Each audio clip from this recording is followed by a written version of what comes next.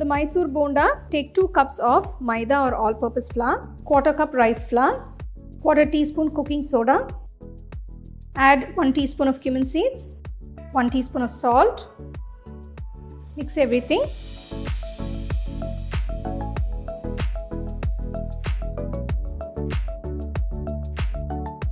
To this add half cup curd.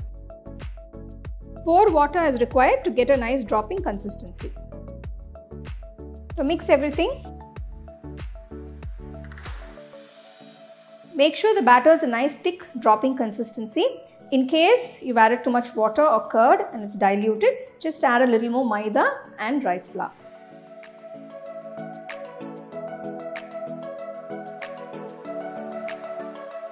To the batter add 1 onion finely chopped, 2 green chilies finely chopped, a piece of ginger finely chopped, a few curry leaves finely chopped, and a few coriander leaves chopped.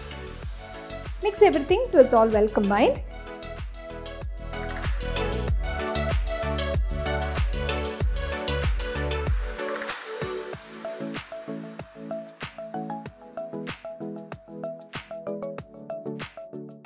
And now the bonda batter is ready.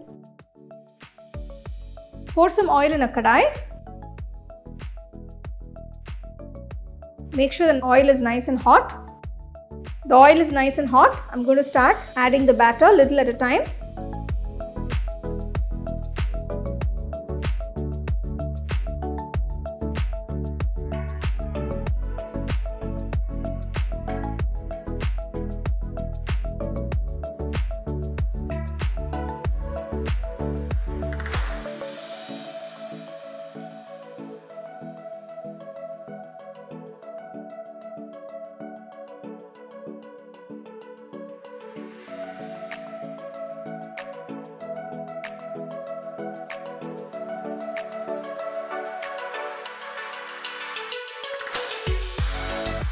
So Mysore Bonda is a recipe that you can quickly whip up and make it in minutes, unlike the other bondas or the vades where you have to grind the batter, and you can enjoy this with some nice chutney or pickle by the side.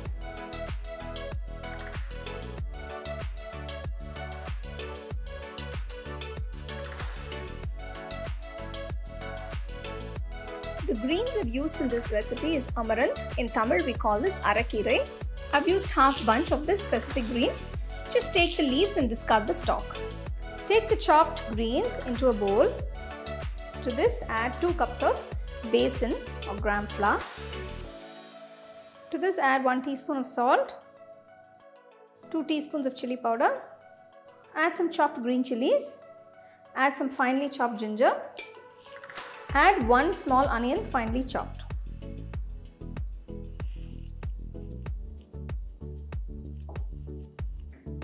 Add enough water to get the right consistency for the batter.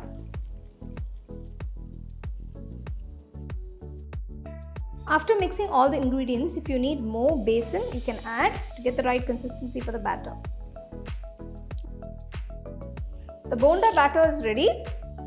I'm just going to add a pinch of cooking soda before I make the bondas. Just mix it all in. The bonda batter should be a little thick and a nice dropping consistency.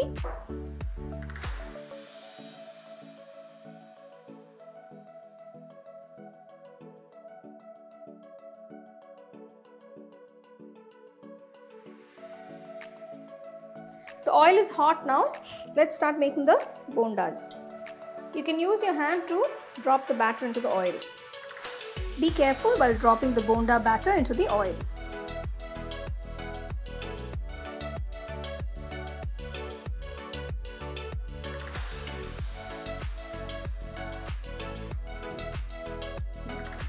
Keep the flame on medium-low and start frying the bondas. Make sure you turn them at intervals so they are cooked through on all sides.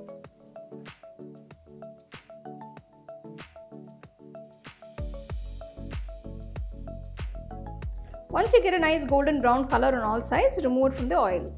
There you go, enjoy this lovely Keerai Bonda with some nice fresh coconut chutney. Now you can use any greens for this recipe. There's nothing in particular that you should use. So enjoy the recipe with some nice tea or coffee.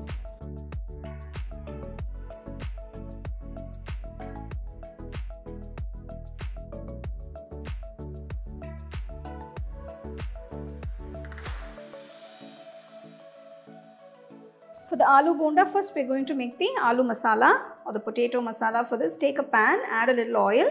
To this, add 1 teaspoon of mustard seeds, a teaspoon of cumin seeds. Once the mustard seeds start splattering, add 1 onion finely chopped, 3 green chilies chopped, a piece of ginger finely chopped. Next, add 1/4 teaspoon turmeric powder, 1 teaspoon salt. Saute the onions for a few minutes. I have about 5 medium-sized potatoes that have been boiled and mashed. Add them. If the potato pieces are large, you can just mash it a little bit. Turn off the stove. Add some chopped fresh coriander leaves. Give it a quick mix. Cool the potato mixture.